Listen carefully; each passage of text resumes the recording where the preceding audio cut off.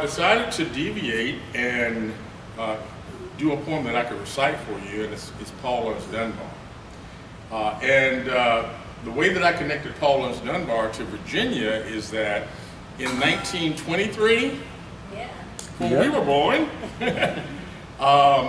they started the Paul Laurence Dunbar Middle School in Lynchburg. And so Lynchburg has several schools and a park and historical placards named after Paul Laurence Dunbar. Now, how he's connected to me and Frederick Douglass is that in 1893, Frederick Douglass was one of the main people who brought the Black Coalition or delegation to the Chicago World's Fair. And he was part of the committee to line up all the entertainment and all the things going on at the Chicago World's Fair.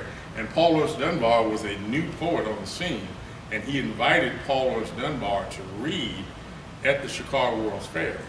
And so Paul Laurence Dunbar read a poem called Ode to Ethiopia, right? Now I'm not going to do that poem. I'm going to do a poem called Ships That Pass at Night. Now, Ships That Pass at Night is important because Paul Laurence Dunbar, in talking to Frederick Douglass and in reading his narrative, read a poem that Frederick Douglass wrote at one of the lowest moments in his life. He was on the farm of a slave breaker, Edward Covey. Now, how that ties to today is that Kendra McDonald was upstairs teaching found poetry, and she read two found poems from Donald Rumsfeld, if you can imagine it, right? And so when she was reading it, I was like, oh my God, poems by Donald Rumsfeld, right? But Donald Rumsfeld actually owns, or owned, his family owns it now, the house of this place where Frederick Douglass was sitting when he wrote the poem. Donald Rumsfeld owns it, and he called this place, he renamed it because it was, he calls the house Mount Misery. Now, what Paul Laurence Dunbar did in following after Frederick Douglass, he wrote this poem called Ships That Pass at Night. Out in the sky, the great dark clouds are massing.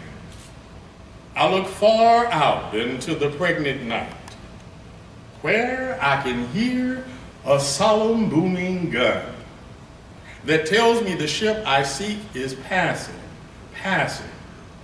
My tearful eyes, my soul's deep hurt are glassing, for I would hail and check that ship of ships. I would stretch out hands, cry aloud. My voice falls dead a foot from thine own lips, and but its ghost that's reached that vessel, passing, passing. O earth, O sky, O ocean, still surpassing, is there no hope for me? Is there no way that I might catch and check that speeding bark, which out of sight and sound are passing, passing? Thank you.